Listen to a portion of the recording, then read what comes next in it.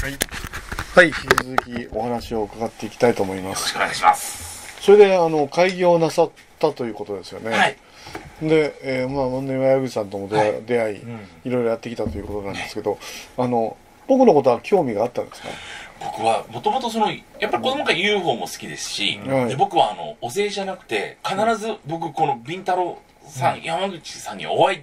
できるってどっかで思ってたんです。だから僕ケーブルテレビファミリー劇場も好きですし、いろんなの見てたし、昔からそういうやっぱいろんなほら実はテレビのプロデューサーも結構やっぱいらっしゃってて、裏も聞いてて、先生をお呼びしたい、あなたすごくお呼びしたいけど今はいろんな風にいろんな方をお呼びしなきゃいけないんで難しいからって言った時に、山口さんだけはもうバーッとこうちゃんと理論的に、で僕が前から言ってるやっぱこれからは科学とこれスピリチュアルと科学の融合の時代っていう考え方なんですごく、僕はこういう方やっぱり理論的に感情的にならずにいろんな事例を研究されてってことが大好きで、だからこうやってお会いできたのがすごい興奮しておりまして。いや理論的にやるのもスタイルを突き通すのもすごい苦しいんですよ。テレビ局の頭の悪い上層部のプロデューサーとかがやっぱりビリーバーはもっと人類が滅亡するんですとかもう気違いを演じてくれないと困ります。そこまで言ってくださってのは楽に言いやすいんですけど、実はとある、民放のテレビ局の2人にプロデューサー見たことあるんですけど、同じこと言われてました。先生が出られてもバカ扱いされるんで、極物扱いされるんで、実は私テレビがあった時に亡き父が最初の頃です、やったばかりの頃、テレビやめろって、お前が偽物になるって、お前は将来ラジオをやるようになる、その時は生だから自分の声をメッセージ出せって言われて、で僕は隠し事もしないで建設業の方では結構派手な裸踊りとかも好きなので、雨のうめじゃないかっていうぐらい裸踊りが好きで盛り上がってましたらスカウトされたんです。ラジオやりませんか？それで今ラジオとそのご縁でそちらの方でラジオ面白いね社長。僕隠してたんですもん。僕表と裏って言うから好きじゃないですけど、やっぱりこれも父が中道行けって言われて、中道の意味が分かんなかったんです。だけどお前は会社だけやったら金儲け主義の主戦度になる。だけど霊媒師だけやったらお前は世捨て人になる。だから世の中の苦しみとそのスピリチュアルのそこを両道行きなさいって、その中道っていうのをある日ブッダの本にレターが出てきて、中道ってそういうことっていうのが後から分かってくるんですね。ですから2つの二足のわらじじゃないですけど、でも一方は今考古学の論文書いてますし。考古学はどういうことなんですか？私もともと東京の府中で育ちまして、そこはやっぱり国府、武蔵の国の国府の遺跡が好きで、で近くに国分寺跡がありまして、でもそれもご縁で僕小学校2年の時から飛鳥奈良聖武天皇聖徳太子が好きだったんですよ。渋いですね。渋いんですよ。本当は上杉謙信公は大好きなんですけど、実はそれ中学からで、だから最初は僕奈良時代が大好きだったんです。でそれがもうあんまり今言っちゃいけないですけど、文化祭の関係ない人河原とかうちでいっぱいあるんですけど、集めるとロマンをでそのものからこう感じるんですよね。やっぱそうなんですね。感じるんですよ。でそういうのが好きで、僕は将来こういう考古学のやりたいなと思ったんですけど、実際大学はちょっと全然もうエスカレーター式だったもんで、そういう学科がなかったもんでサークルに入って、その先輩たちがもう就職考古学のエキスパートで働いてるんで、今でもたまにお手伝いさせてもらってると。じゃあ考古学はお手伝いしてる？そうです。で論文でまたこれが偶然で、うちが姉が亡くなった時にたまたま府中のお寺様、許可もらってない名前出す立聖院様ってところなんですけど、がたまたまやっぱり日蓮宗だったんですけど、日蓮宗がなかなか見つからずに、法華宗でいいですかと、日蓮宗っていろいろ分かれてるんで、なめごろ劇業な何でもいいよってうちの父が言ったら、そこの商人がやっぱり研究肌で、今年近いんですけど、今はもう時代の商人になられたんですけど、やっぱり論文を書かれる方で、そのお父様が一生永代供養じゃないけれども、お釈迦様の生まれた地にお寺を建てればもう一生そこで功徳なんですよ。で宗門の方々の反対をして、ネパールのここが絶対将来はお釈迦様の生まれた場所だからっていう、インドにもカピラ城ってあるんですけど、ネパールはもうお金もないしジャングルだったんです。でもここにあると言ってそこにお寺建てたら出ちゃったんです、遺跡が。でもともと立正大学が半世紀以上前に掘ってたんですけど、それ以来何もいじってなくてジャングルだったんです。でお寺だけ建ったんですけど、さあ20年経っても維持ができないってなった時に世代が来て「壮大やりませんか?」と「あ壮大なんてことないですよ」そしたら「いやいいんです、もう年も近いしでいろいろ話そんなの乗ってくれれば」って言ってそうですね。じゃあまずこのネパールのお寺手放す方向に行きますかと、会議をしてたら、その翌年にユネスコから連絡、ユネスコですよね、連絡が来て、発掘をやると、で実は周りが何もないから、うちのお寺様をそのベースキャンプにさせてほしいと、借り入れると、それで6年間借りてくれて助かっちゃったんですよ。ところが今度諸刃の剣でして出過ぎちゃって、世界遺産になることが決まりまして、立ち退きになっちゃいます。立ち退きに。だから今それが交渉中で、また来年もネパール行くんですけど、うちのお寺様と一緒にお堂だけでも残してくると、他のところ要するに泊まれるように全部作ってあったんですけど、全部接収されちゃったんで。ね、それ出てきたっていうのはブッダの時代の遺跡。もう完全に出てきました。でお釈迦様が出家されたというやはり東もイーストゲートとかも全部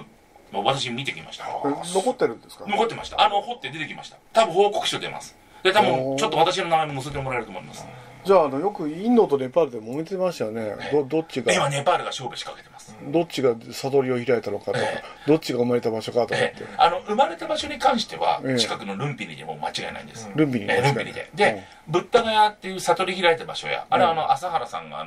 次菩提中の下でやっちゃったもんで今入れなくなりました。おかげさまでやってしまったんで。であと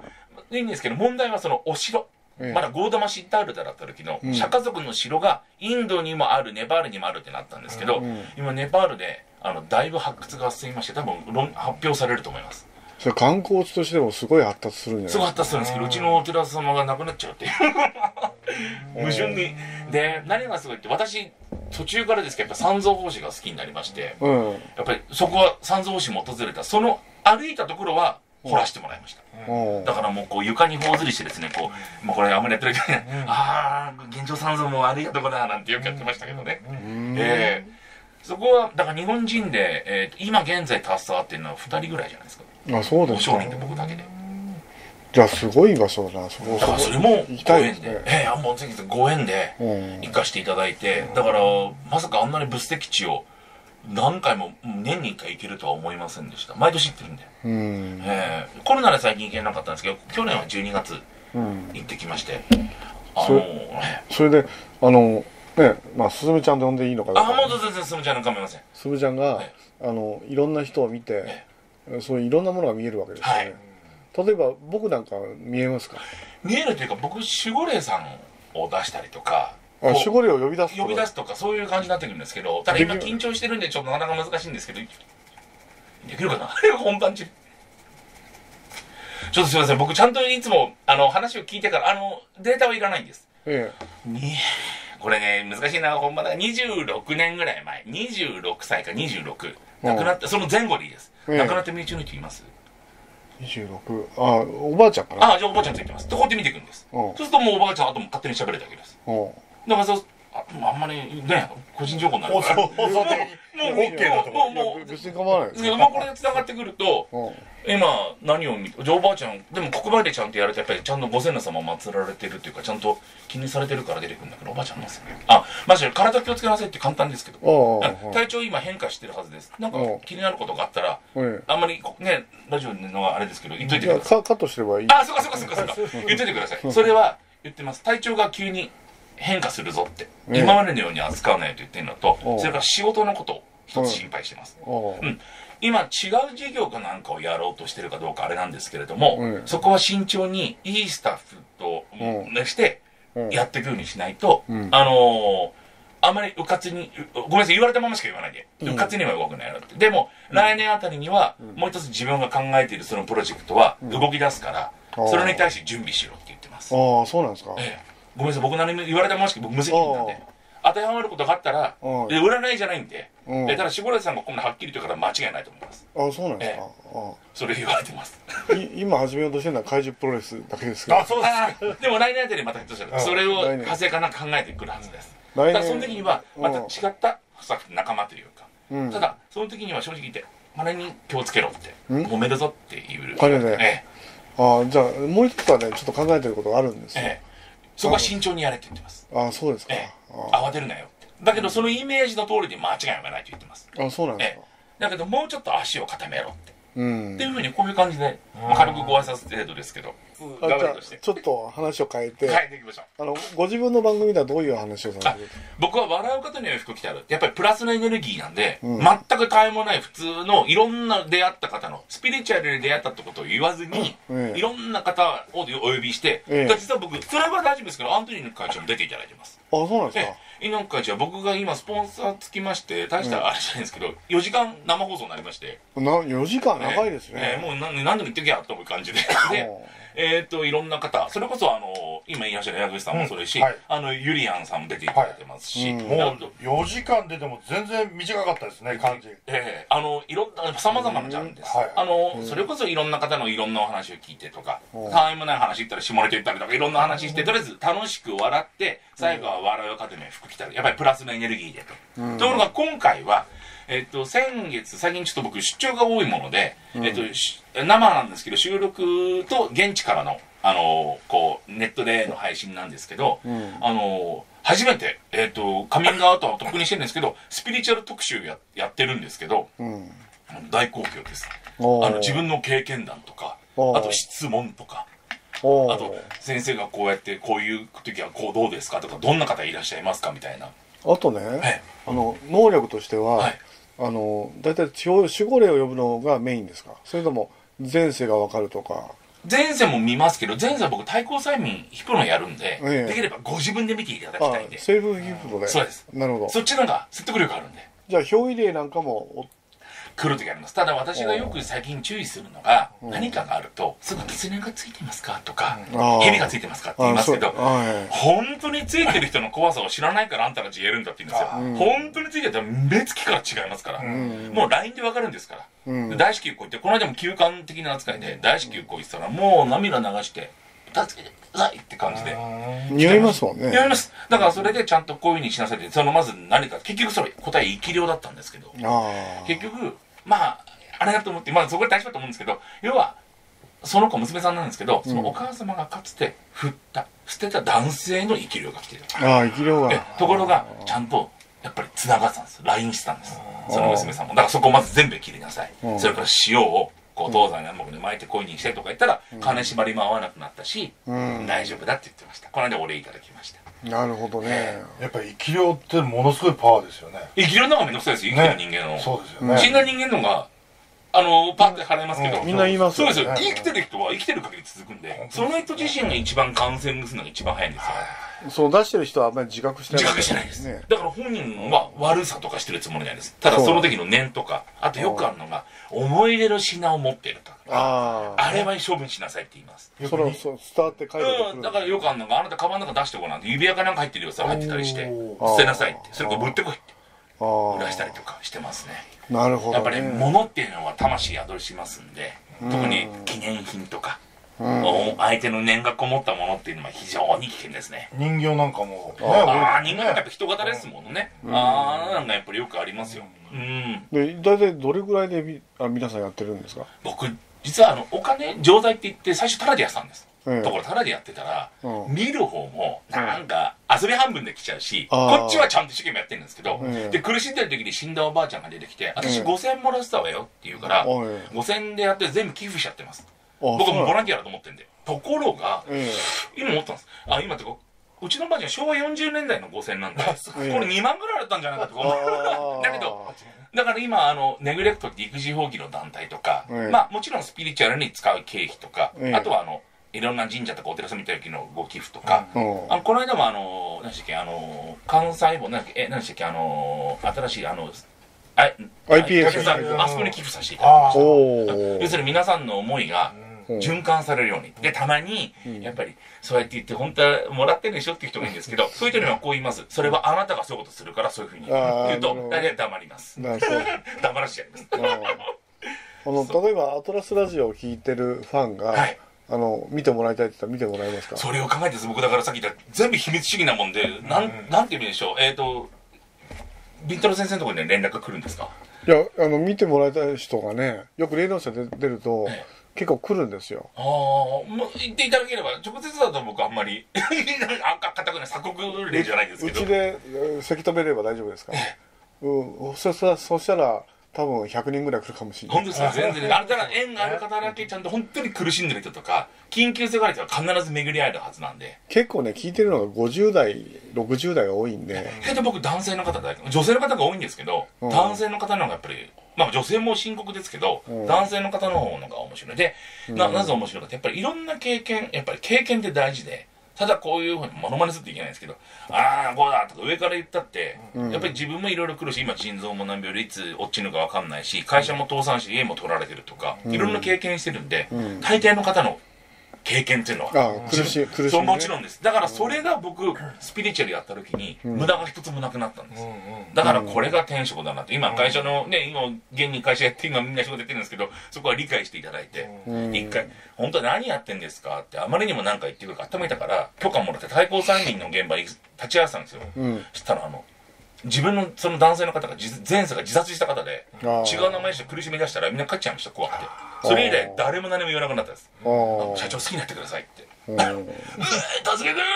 ってなるんですから。だけど取りつかれたね、だからやっぱりあとは僕は自浄作用だと思ってるので、やっぱり自分でプラス抜きでやっぱり持っておかないと、いくら払おうが何しようがネガティブなものを持ってたりで人を呪わば穴二つじゃないけど、生き方一つでいくらでも来ちゃうんですと。だからまずは自分たちが気をしっかり保ちなさいって。あともう一つよく言うのが墓参りもそうですけど、お墓云々っていうのは別にそれはもう一つに生きてる人間のけじめなんですよ。ただお墓参りに行くぐらいの先祖とか人に対する優しさを持ってない人間がダメだろっていうだけの話で、だから先祖行ってないからってたまにありますよ。でもそれは先祖がたたるってあんまりない、僕あんまりないと思うんですけど、自分の人だけど理由があった時、それはたたってんじゃなくて怒ってるんですよ。そういうのをちゃんと理解された方がいいかなっていうのはね、すごく感じますね。いやこれ面白い、本当にでもこの世界やってやればやるほど自分も勉強で、自分なんかも至ってる人間じゃないですけど、ね、神様だどうのこうのって言ってくれて、全然私なんかただ人よりちょっとこういう能力、もともとみんなが持ってる能力なんで、それを伸ばしていただけた環境だったという。例えば伊勢神宮行った時に前三垣内のギリギリまで行った時に、久々だなと思ってこうやって、たまにお医者さんに修行とか行かせていただいてるんで、でと思った時にちっちゃい女の子が奥に鈴持った巫女さんが2人踊ってる。いいかもしれない。確かに気配はするけど、全然感じない。この子いいもの持ってガンダムネイバーニュータイプだなって思うわけですよ。ところがお母さんがそういう嘘つくんじゃありませんってピシンってたらって投げちゃうわけですよ。もうこの瞬間この子の目は摘まれるわけですよね。うちは見えるさらすごいねってでおばあちゃんなんかあれでしょとか言って答え出してくれる人なんで、僕は自由に開花させていただいたっていう完璧な江戸弁ですよね。そうありがとうございます。僕は多分なんですけど、玉子って誇り持ってるんですけど、やっぱりどうしても全員身内が、もう江戸っ子なもんでみんな集まると、昔はみんなもほとんど死んじゃいましたけど、でよく僕の周りから江戸の香りが消えてったって言うんですけど、昔はもう集まると喧嘩。これちょっと余談ですけど、俺の酒が飲めないのかとか言っておじさんとかうちの親父とか始まってバカ野郎この野郎って始まるわけですよ。そうすると僕はほら高校生と幸せなまだしょうがないなと思って、こういとこの子供たちとかはたこの子たちとか外行って遊ぼうとか言って連れてく方だったんで。でもそれ喧嘩じゃないんですよね。そう喧嘩じゃない。普段の会話で帰ってきたらバカだなお前はで揉み合ってるんですよ。ふざけろって話ですよ。いやもう江戸っ子ありがとうございます。ありがとうございます。言っていただきました。いやだからねよく喋る人ですね。すいません、喋ってばかりでごめんなさい。ラジオとかで慣れてるのもあるでしょうしね。すいません、ベラベラ僕でも進ちゃん先生にやっていただいて、自分の人生の中で一つね、やっぱりね、ずーっとこう多感になってた部分をパンって取ってもらって、これでガラッと変わったんですよ。と言いますと前向きにもっとコンプレックス、精神的なコンプレックスがずっとあったんですけどね、それがねなくなったのですごく前向きになって、あと会社もね、怪獣プロレスで会社も立ち上げたんで、会社の社長として先輩としてもアドバイスもらえますし、そういう意味ですごく相談乗ってもらってる。ですからまあ言われてもいいって言われてもやっぱりそれこそゆりやのさやこさんとかもいつも紹介していただくのは、この人は私がずっと言ってきたことないこと会った瞬間に言われて、この人は本物だって言って、それはご本人お会いした時聞いてください。僕から言うとこの人は本物だってすごく周りにいろいろとお話ししていただいて、一回見てもらった方がいいですよって言っていつも言っていただけるんです。自分だから3つの時に母親が実は亡くなったんですよ、それがずっと心の中にあって、でそれをねふわっとさせてくれたんですよ、すむちゃんが。でそれでもうそのタガっていうものが足かせになってた部分ってやっぱり大きかったんですよね。なるほどね。そこがねなくなってねガーってこういけるようになったので本当感謝してますよ。最初会った時ボロ泣きですよ俺。号泣ですから私がおそらくユタで味わったことを皆さんが味わってるっていうのが分かるんで、逆にすごく伝わって嬉しいんですよね。もう怖いのとすごいなっていうのと嬉しいなっていういろんなのがミックスになって涙に出てくるんですよね。本当にこんなことがあるんだみたいな。ただ怖いだけじゃプラスになる、プラスの陽の気がバッとくるので明るいんですよね、すごくね。前向きに全部ポジティブで捉えられるので、そういう面ではすごくスピリチュアルなんだけどいいんじゃないね。俺ね結構ねオカルト界では結構僕はいい位置を攻めてる方なんですけど、それものすごく緻密に計算してやってるから来てるんですけど、必ず足引っ張られるんですよ。味方だと思ったやつが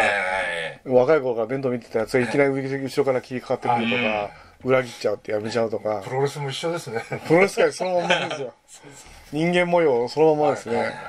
あれどうしたらいいですかね。あれだからお釈迦様の言葉僕もあれですけど借りたんですけど、やっぱりやっぱり常にもう理解者がいないなら一人で行けっていう覚悟でやってればどんなことも怖くないだろうっていう、いろんなそのお釈迦様のちょっとだいぶ言葉砕いちゃいましたけれども、私なんかも理解者が言うが言いまいが神のみぞ知る、上のみぞ知る、見てるものが見てる、大事なのは自分の人生、死ぬ時が自分しか分かんないんで、どう生きたかって大事だなっていうことだけですね。裏切られてももうしょうがないです。そんなものも当たり前です。でも裏切りかなんかなんていうのも結局はもともともう魂のレベルが違うだけなんで、早めに分かってくれた方がいいやって感じで、そういったらもうごめんなさいって結構っていうぐらい強くなりました。昔はへこみましたけど。結構ねいい顔して寄ってくるんですよ。それはやっぱり有名税って言葉は非常に雑な言い方なんですけれども、やはり皆さん甘い汁だから表面山口敏太郎さんというこの表面だけに甘い汁に寄ってきた人たちなんで、内面的にはってことで、だからそこは仕事上でうまくだからもう仕事だけの割り切りなんだって。だから敏太郎さんがすごく面倒見がいいんですよ。多分本当にだからそれを人っていうのはで、これもまたつい最近本当に知ったあれでお釈迦さんのところにとある国王が厳しくしてよく処刑して、要するにその会社国を守るために厳しくしたけど、みんなが俺のことを怖がってると、だからどうしたらいいですかって言ったら優しくなりなさいってお釈迦様が言ったと、愛を持ちなさい、それから処刑もしなくなりました、何も言わなくなりました、そしたら今度その人がいいことを利用しようとして国が乱れました、お釈迦様来た時に全然お釈迦様国が乱れましたよって、優しくしたらつけ上がられましたって言ったら、お前は間違えていると。あなたは私が言ったことは人間として愛を持ちなさい、だけどあなたがやってるのは国王なので国を守る仕事としての責務を果たしなさいと、だからおそらくそこで公私を交えるな、罪を憎んで人を憎まずじゃないけれども、だから相手を心から憎んではいけない、だけど治安を守るためには処刑もしなさいとはっきり言ってるんですよ。そうそれがあなたの仕事だからって、だから僕も会社もあんまりこと言いたくないんですけど、やっぱり仲間でもありますけども、あくまでも仕事があっての仲間なんで、そこのメリハリをつけて、その中で本当の親友とか本当に分かり合える人間っているかいないかなと思うんですよ。そうなんですね。でそれは裏を返すとごめんなさい、別に分析とかじゃないですけど、ピンタロウさんがおそらく孤独で寂しいなと思います。だからつい仲間を欲しがってしまうんですよ。でやっと俺の理解者が出会えたよとか思うとまた裏切られる、もういいよふざけんなよ、だけどやっぱり寂しくなる。だからさっき言った根本には俺は一人でもいいんだっていう、それは開き直りではなくて、その強さを持っていけば怪獣プロレスをまず俺が楽しむんだって、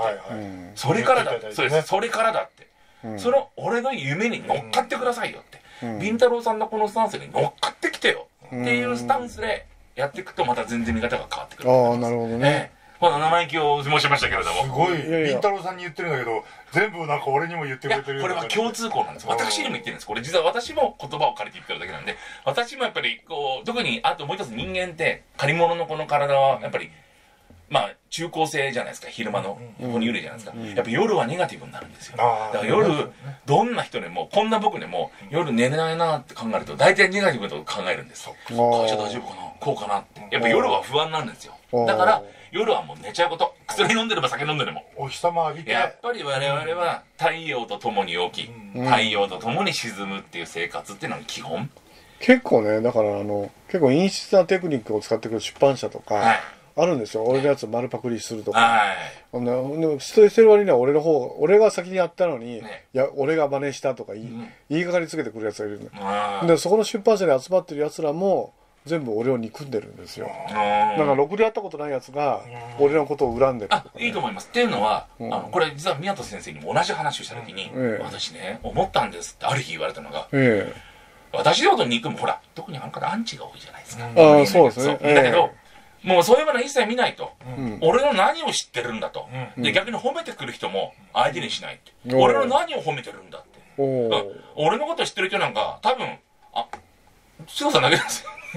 俺友達って言ったらあなたしかいないよとか言われちゃいましたもんこの間。あ、そうなんですか。いやいやって言ったら、もう一人いるかなとか言ってましたけど、みんな切っちゃいましたもんって。すごいあなたもなんか潔いって潔いんですけれども、だからそのぐらいの勢いでその中でこう円熟して、本当の友達とか本当の仲間っていうのはね、今更ですけど何年会おうが会う前がつながってるものですし、だから私なんか仲間うんぬんとかレベルの前に絶対会えるっていう。だからファミリー劇場、本当に回想シリーズとか全部見てますから、あれね、もう本当好きなんで、もともと。だけどその時もなんかもうこう本気でやってないなっていう見えちゃう失礼な言い方なんですけど、こううまくやってらっしゃるなっていう。はっきり言うとプロレスですよ。そうですね。本当のストロングスタイルでやったらすごいつまんなくなっちゃうんですよ。そうですよね。だから僕真剣に実は今年ですよ、嘘じゃなくてセミナーを探したんです。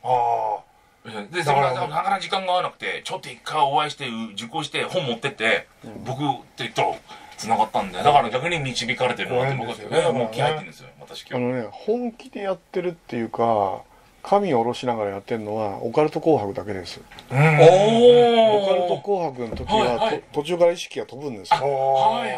意識が飛んでもう勝手に喋ってるってい